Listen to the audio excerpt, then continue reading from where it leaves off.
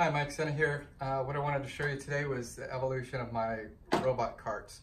These are the carts that I take and put my robots on, secure them on the carts, and take them to conventions or mount them in trucks or things for moving. So here's my first generation of the cart.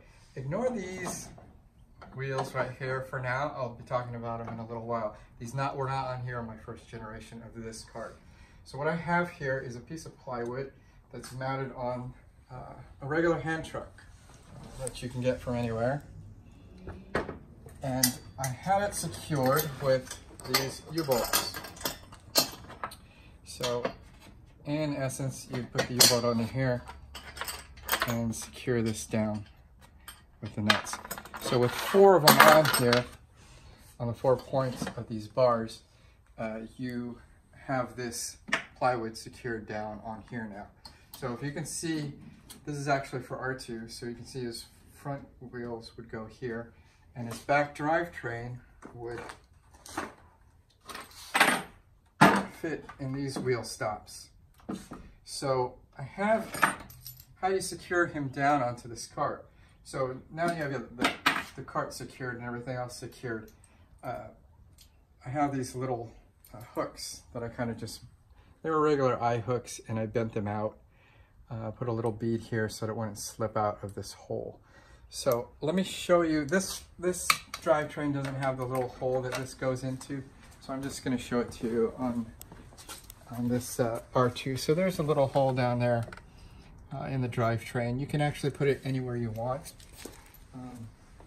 Any robot you have, you could probably configure it where you can have your own hole drilled anywhere on your robot. So what would happen was, it has a little wing nut here. I put this through this hole, attach it to the hole that's in the drivetrain, push it through, and then just cinch it up with the wing nut. Okay, when these are cinched down very securely on both sides of these two legs, R2 will be held down very strong. You wouldn't need one up front because it just won't move. And this is how it's made. It's trucked from California to Florida in somebody else's truck. It was secured. This platform gets secured to the wall of the truck using ratchets, and we just attach it to the side of the truck, any moving truck.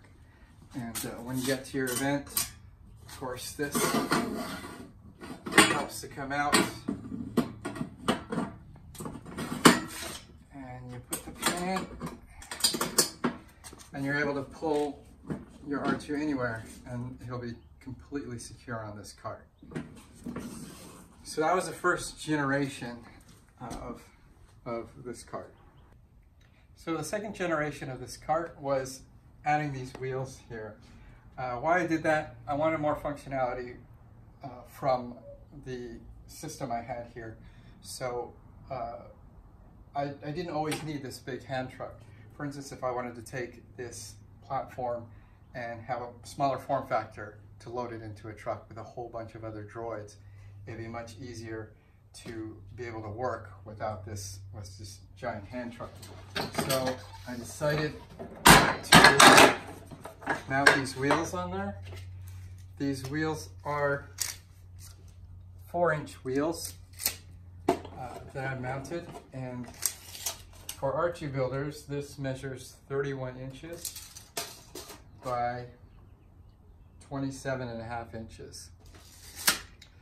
So why would I want to do this again? It's for ease of use, ease of transportation, and where I don't need this cart.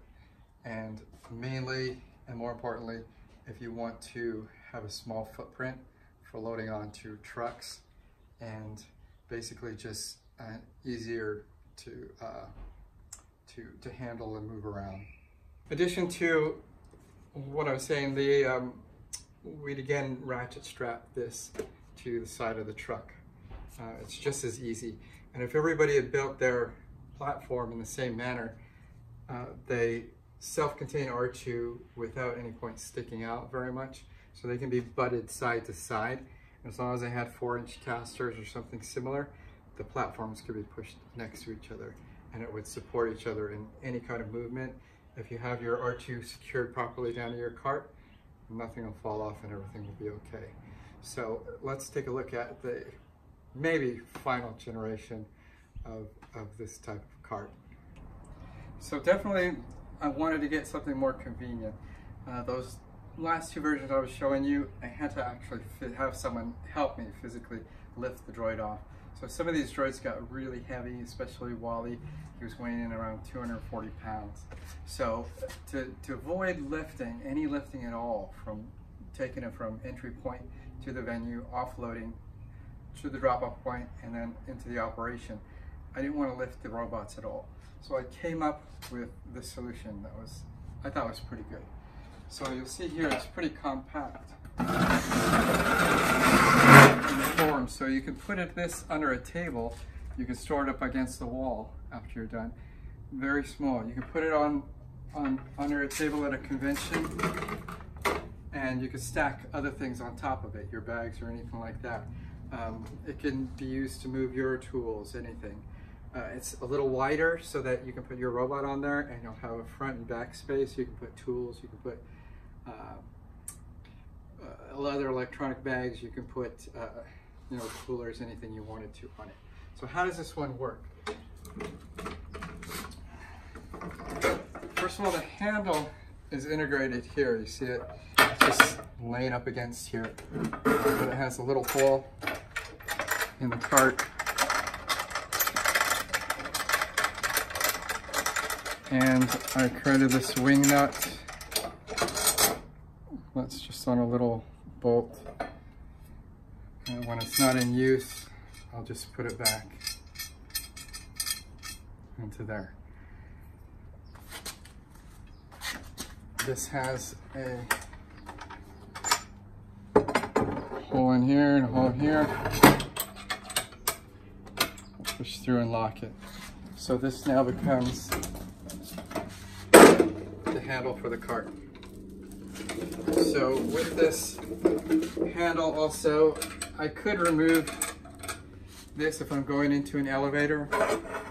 I'll either move the handle sideways. When I maneuver in the elevator, it doesn't stick out so far. You can also, if you want, stick it in this way, provided you have your droid in the right position here. A lot of better times this is good for Wally. So the handle itself is really multifunctional in its operation. Another feature of this cart is the ability for tilting. So I'll show you this whole system. What it does, just tilts down. So why is that neat and important? I'll show you right here. You've got your 240-pound robot.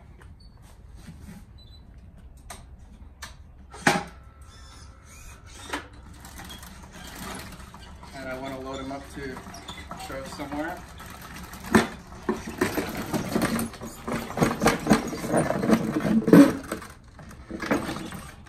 Drive them onto the platform and then secure the screw.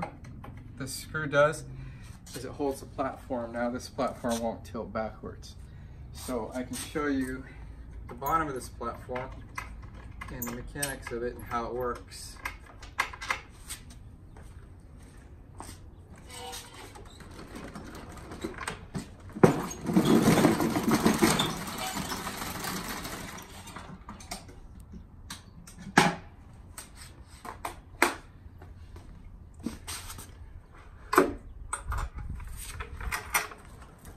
The construction does have welding in it, so it's mainly the frame that's welded up. So let's just take a look at the tilting mechanism. So what this is right here is just a pipe, gas pipe. And what these are is just the gas pipe hangers. So what those help do here is they serve as a hinge. simple hinge. And you can see right here where the wing nut is. It just comes down onto this stop, and it has a little bolt welded here. So that's what that wing nut screws down to. So it does have supports here on the side that doesn't tilt. When it comes down, it'll stop and hold. So you can see it's kind of centered on the board. That's why when you load your stuff, your robots on the cart, you kind of want the mass of the weight to come here. So you want to position your robot as most as you can, as far as you can on the tilting bed. So when you see it on this side, separation. So it works just as well with R2.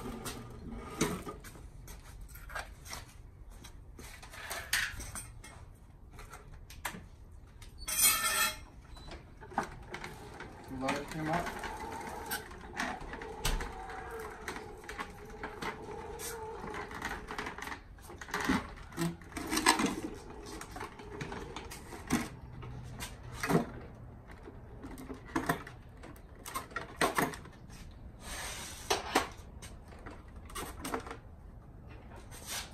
And you can see looks like he's sitting a little dangerously off the cart, but he actually isn't. His wheel is on this bumper. So again, you would just screw down the wing nut, and this front piece of wood holds his front wheels, caster wheels there. So operation to, and this one, it doesn't have anything to really secure it to the board. I can add that, but I haven't needed it. And the reason is because this is more of an event cart, not a transportation cart. So to take them off is just as easy. I just tilt it, lift this front just a little, and roll them off.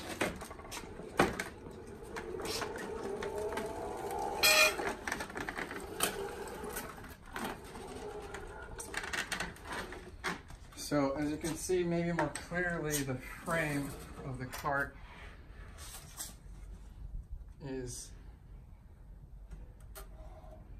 just has an open piece right here. Now if it is too wobbly, I was thinking about adding a removable piece right here that goes across, and maybe it would be just an extra piece that's removable, and then as soon as you put it back up, you can slide it back in somehow. That would give you more steadiness if your droid is, if you feel that this plywood piece is not supporting your droid enough, which would be the spout for the board. But in what I've done so far, I've never needed to,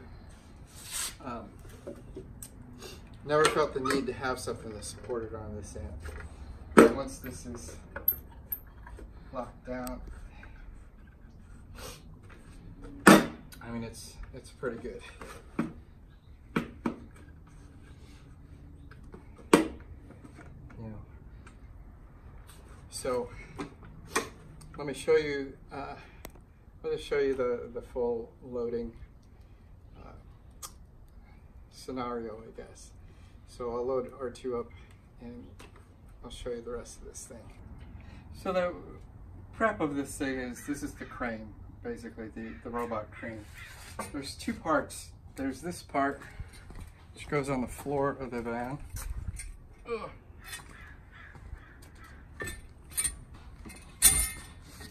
And what I have here is just one securing, or three securing points, but on just one side of this frame. Your car or your van could be different with securing points, but the basic points are just where the seats went and latched in.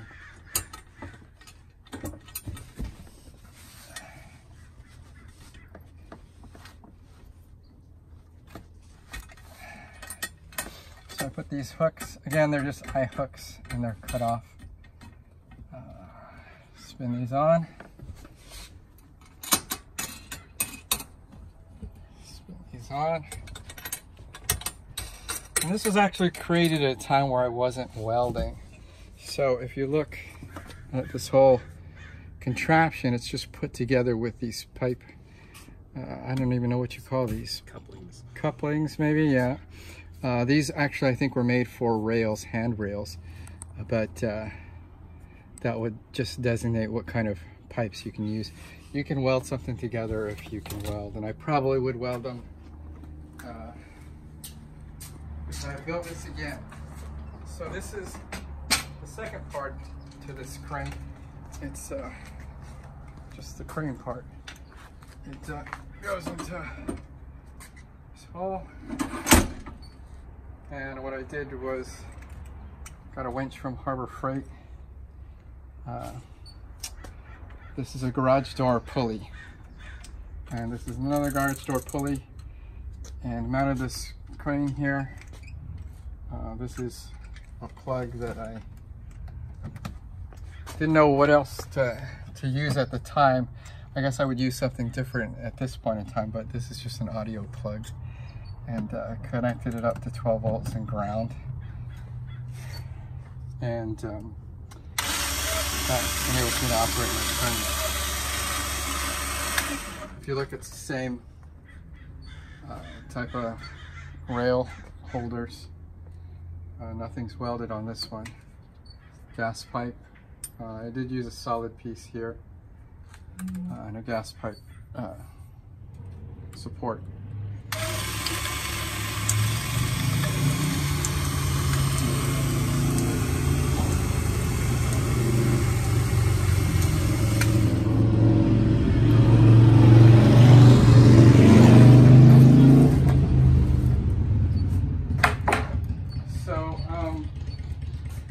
Actually, at this point, I would probably just be running R2 to the car.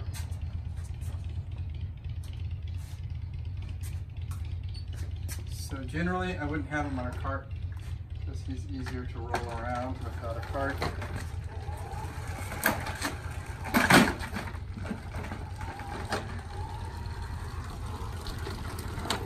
At least for loading in at home. Once I get to the venue, I will load him in a cart and push him into the venue. Because mainly in the venues, they don't want anybody to know that it's R2 coming into the venue. So he'll be covered with a barbecue cover. So inside here, I've got my crossbar, my usual axle for R2, and I do have a contraption here. These accept pipes to hold R2 manually if I ever want to move him. If I'm ever at a venue where I have to go upstairs, inside of them I have two pipes where I can attach these two things. Now, two people can take him and hold each pipe and bring him upstairs pretty easily. He's not that heavy, 140 pounds maybe, but he's very awkward. So these pipes are always inside the R2, so at any time we could use them. So what I added was this little joint here, so I can hook this on.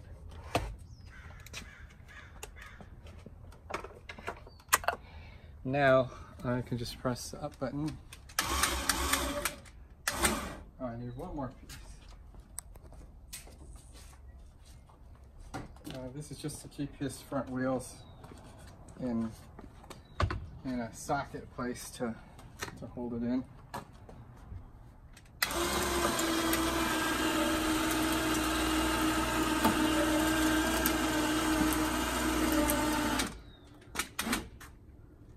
So just swing it in and drop him down. At this point I would unhook him and just take the crane down and put it into its position in the van. I have an interesting way, I guess, of latching them in as well. Just two ratchets here. I was fortunately had a hook right here, and underneath you can't see, I have something I can hook up to the inner frame. And once I cinch this up,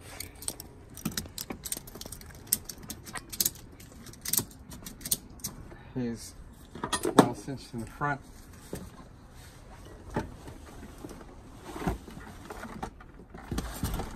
Ouch! If you want to come on this side.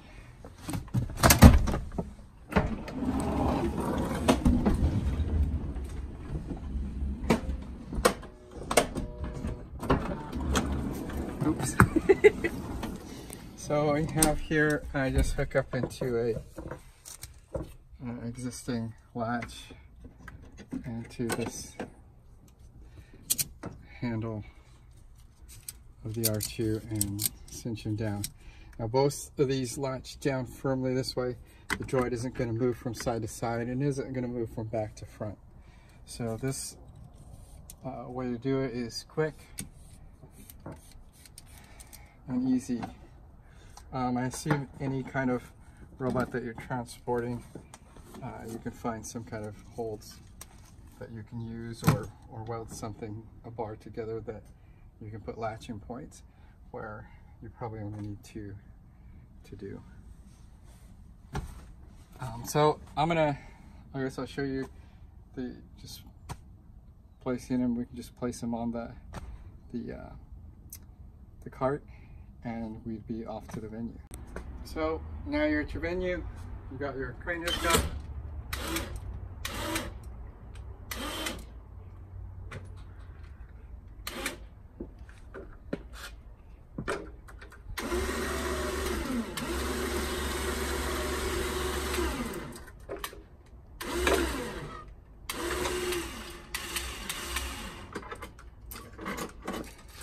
R2's out, put the crane back in your car, and you put your head on, you put on your tools, and just drag them off to your event. So again, once you're there, break down the cart, put it in its position, and you're ready to go. So that's the cart evolutions. I hope it'll help you out and show you, at least give you some ideas of how you can make a tilting cart for yourself, or actually anything that you want to, it's heavy, that you want to drag out, and whatever, tools, whatever that rolls. So hope that helps you out, and I guess I'll see you on the next video.